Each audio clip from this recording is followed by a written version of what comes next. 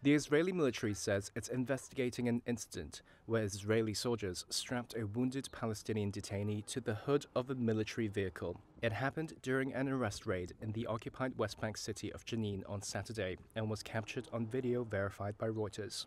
It shows the vehicle passing through two ambulances with Palestinian resident Mujahid Azmi on top. Eyewitness Rafat Azmi. This is my cousin Mujahid. He was wounded and stayed here for about 2 to 3 hours. We were sitting here and he was wounded in there. They put him on the hood of the Jeep and then we were told that they handed him over to the governmental hospital. The Israeli military in a statement said Israeli forces were fired at and exchanged fire, wounding a suspect and apprehending him.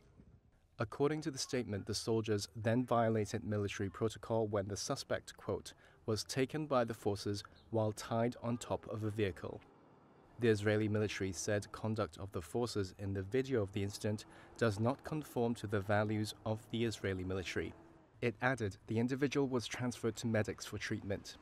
Violence in the West Bank, already on the rise before the Israel-Hamas war in Gaza, has escalated since then, with frequent army raids on militant groups, rampages by Jewish settlers in Palestinian villages, and deadly Palestinian street attacks.